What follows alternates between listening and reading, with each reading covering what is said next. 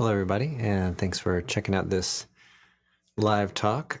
So we're going to listen to a little bit of some of the sounds of kind of connecting the lines. That's kind of the basic idea behind this. Although the title is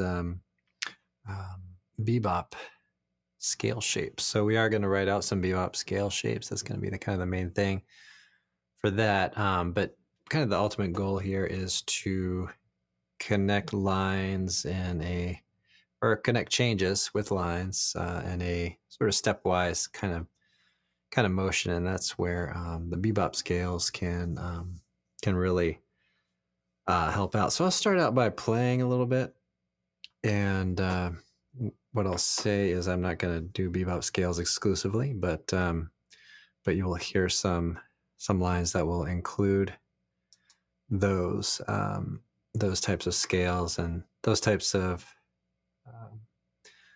concepts as well. So let's get started here. I'm going to take it at kind of a nice and easy tempo here.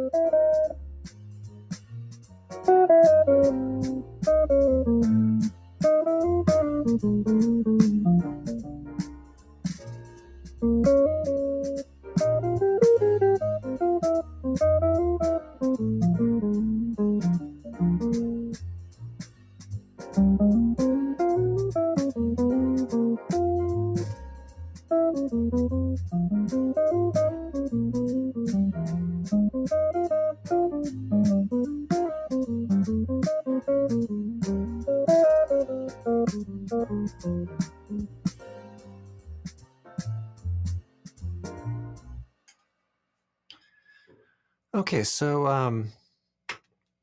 some of the things that work with this is we end up getting a little bit of some chromatic kinds of lines, and I'll go over some of the ideas here behind some of the things that we're doing.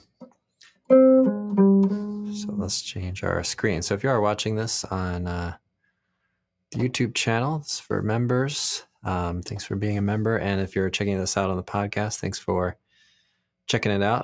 But one of the benefits here of the member areas, you'll see some of the visuals, including a little bit of a MIDI guitar neck here and some other close-ups. So let's keep going. So one basic idea is take a chord that let's say is a tonic kind of chord.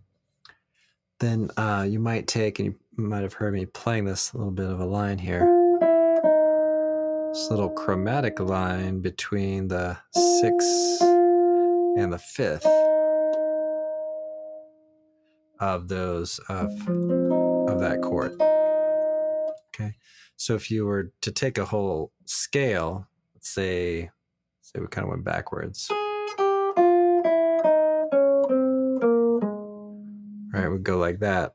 Now you could do one thing that would be a good approach would be to take just maybe a few notes. 1, maybe like 5 notes and kind of get those,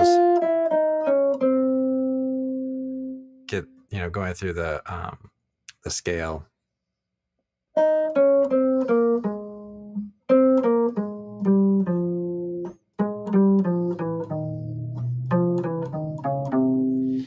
And what that does for us is if you start on a beat, or if you take a chord tone on the beat and you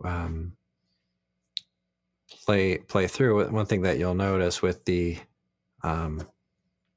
the basic scales that are 7-note scales is that you're going to have a spot where if you keep going like that, you're going to have chord tones on the opposite end of the beats, right? So if I started maybe a 2-octave A major scale, so we have start here on the root, so we have 1, 2, 3, 4. Now the root an octave higher is on the end of the beat. So now this would be so this would be on the end of the beat.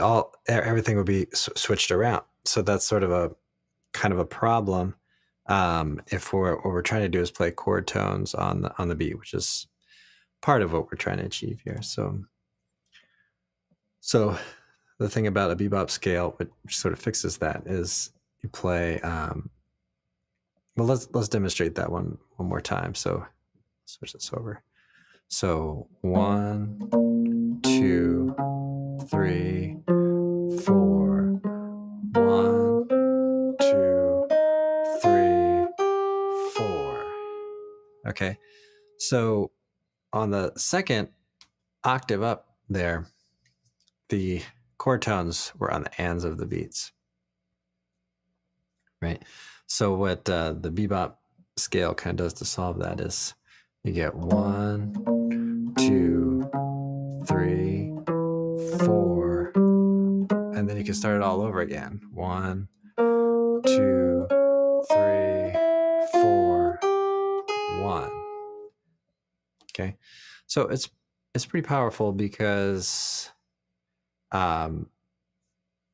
if you take a measure and you play continuous eighth notes, let's say, and if you don't, still it's going to apply, but you're gonna find that at least for one given chord, you're gonna be able to spell out the chord tones. And it's not that we have to do that exclusively, but for this concept, it's important to be able to do that some of the time. So so let's think about some of these shapes and things here as we go through. So what we did was we took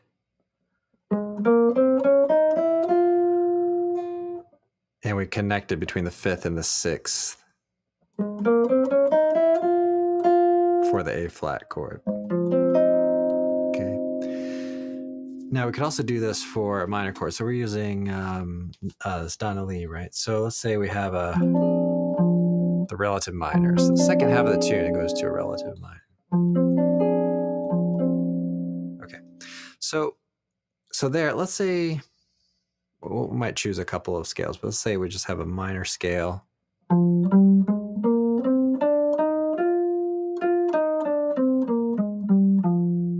Okay.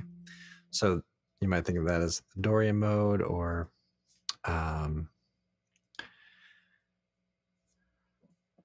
but generally the minor scale. Okay. So what we can do there is kind of the same thing that we did for the other one. So we could take that scale and connect the 6 and the 5 with a chromatic tone in between. So that way we get 1, 2, 3, 4, 1. Now you might also use that with the melodic minor scale. So we say melodic minor scale.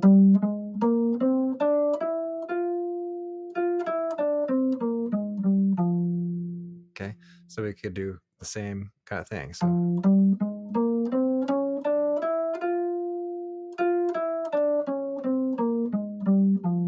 Okay.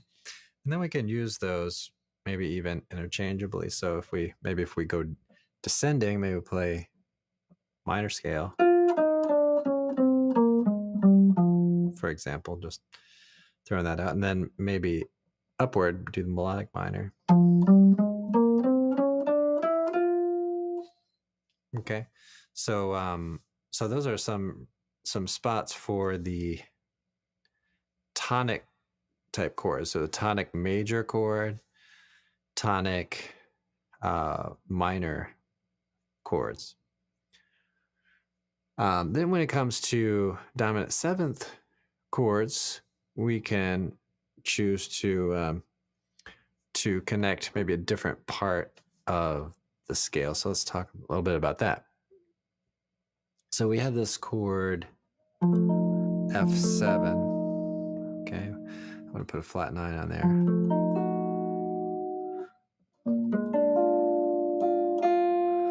Okay, we can use that to move us into the next chord, but let's think about what type of scale might think about, for example. So what if I say, okay, choose to practice the Phrygian dominant. Now we can take the root and the flat 7 and connect a chromatic tone in between there. Okay, so what we're going to get is 1, 2, 3, 4, 1. Now you see all those tones that I played on the beat are all chord tones of a F7 arpeggio, right? So then the notes in between are just kind of connecting. So you could really accent, you know.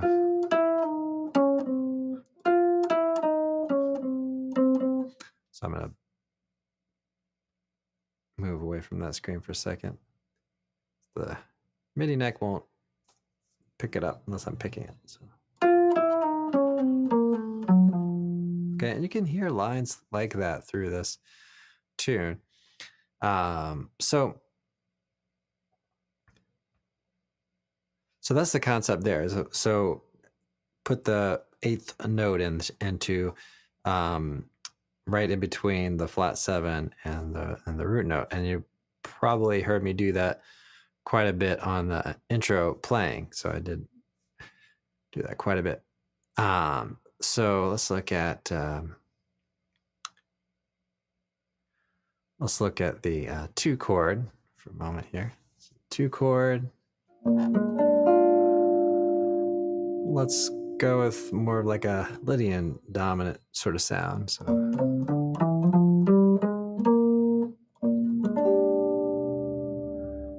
Okay, so same concept. We're going to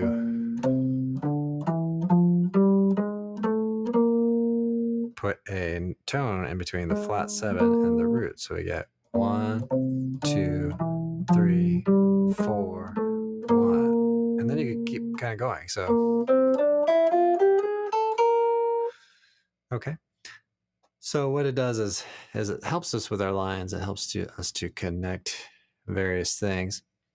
And then this is also the approach that you might take on predominant type chords. So for example, well, we do have a B flat minor, for example. So, you know, we could play. So notice this is the same scale, but from B flat that we talked about with the minor scale. Okay, but this time we're connecting the flat 7 and the root. Okay. All right, so since we have this flat 7 in here, so 1, 2, 3, 4, 1. Okay, so that's part of the predominant type chord. There's another instance with the 2-5 D flat that goes to the 4 chord, and that's another spot where you could play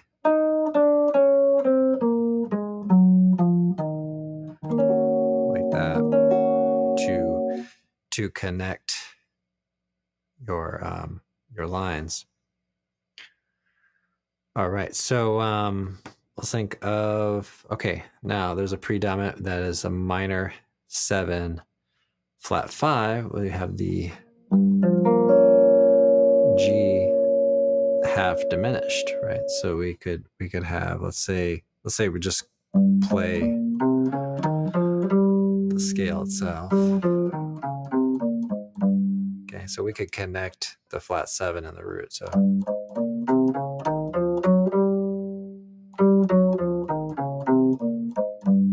okay, and then you could even maybe make a change to that. Maybe give it a E natural rather than the E flat.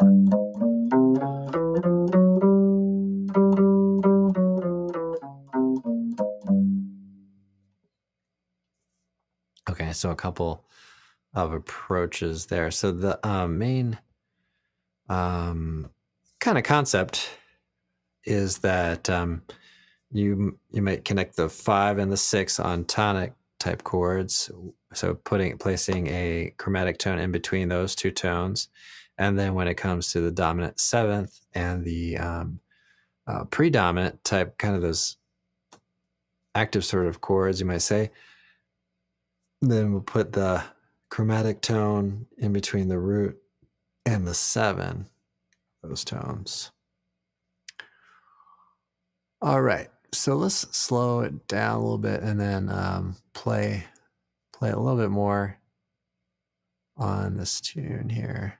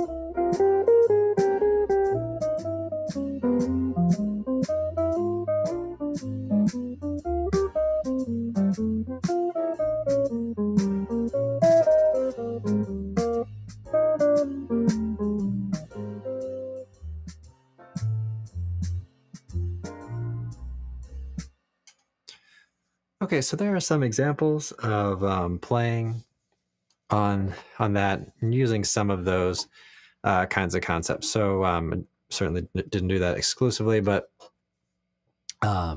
that's sort of the idea of how that all can kind of work out.